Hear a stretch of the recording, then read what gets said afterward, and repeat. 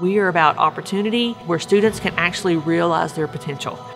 I believe you can put expectations, very, very high expectations, but you have to have the correct supports for students in order for them to reach that. We do that for our students.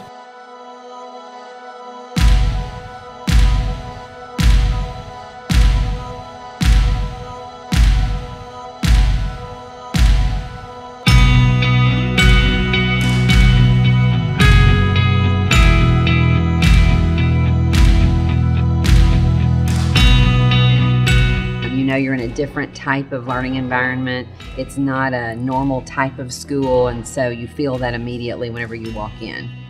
This is a very high-level culture of learning, collaboration, exhibiting opportunity of what kids can achieve. And so when you walk in, you immediately understand the culture that's going on here because it's just all around you. Our campuses, it's about exhibiting opportunity for students, and so it's not only about making it accessible for students, to all students, regardless of background or money or what high school you go to, but that exhibiting opportunity is prevalent throughout. That's from the transparency from the glass that's in Main Street, where you can walk down Main Street and you can see those students, they're being showcased all the time. The teachers and their craft are being showcased all the time. There was this simple idea that you can go from one end of the building to the other end of the building through one hallway, so to speak, Main Street, and see every one of the 18 academies.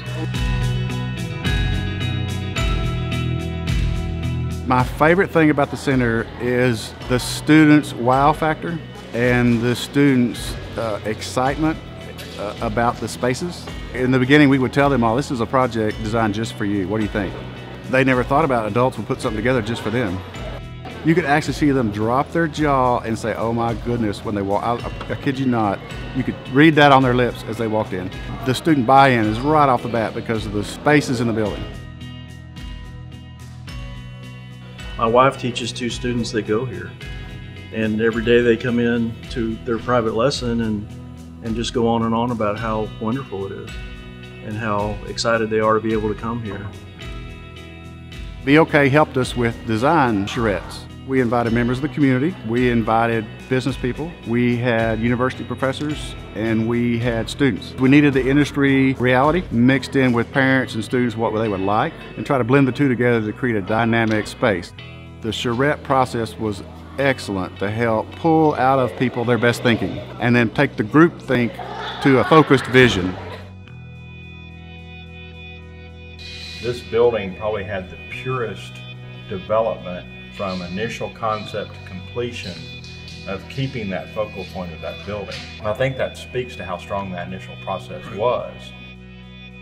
Given the importance of this building and all the stuff we've been talking about with the community, it was very important to give the identity of this building something special. So it was a very concerted effort to brand the building.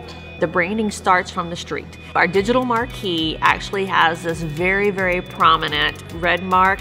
It's on our signage outside, and when you look at the front of the building, that is the prominent symbol that you will see. It was designed as part of the architectural feature of the building. It's red metal panels, and it is very distinctive that when people see that, they recognize that and make the association with our Career Tech Center and what we stand for.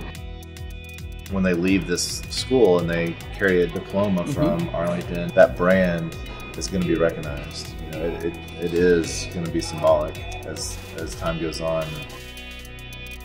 We are the gap for them, the bridge that says, okay, I've graduated, but I know where I'm going and I know how I'm going to get there. I've got the skills that I need to be able to go land that first job. That's what exhibiting opportunity is all about. We're showing students, we're showing parents, the community, that these opportunities that we are exhibiting are to help them land that job and be ready to go into the workforce when they're 18.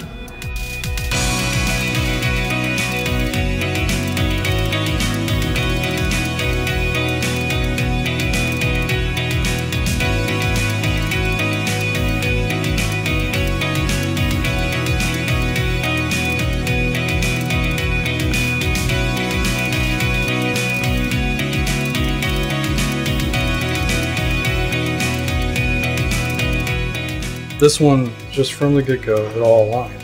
You can design something, you can do architecture, but it's up to the users that habit the building. They give the building the life. Otherwise, it's just a bunch of steel and glass.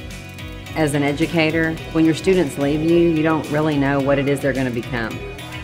But here, students are getting to choose what they want to be a part of, and so it makes me hopeful for the next generation, even outside of Arlington ISD, because of the opportunity that's here.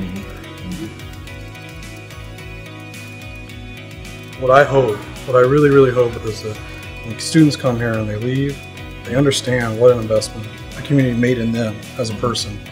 I mean, for a building like this to be where it's located, there's no ceiling. You know, there's no end to what can be accomplished. My hopes for students is I want them to have a job, a good job, before they ever leave high school. And if we can break one cycle for a family that is in poverty, all it takes is one cycle to change a whole dynamic for future generations and past generations of that family. You know, we have a little boy that's here. He has a 3-year-old little girl and he's 18, and he's raising her. He's in 4 of our classes. When he finishes, he'll be able to go to work. That's what it's about.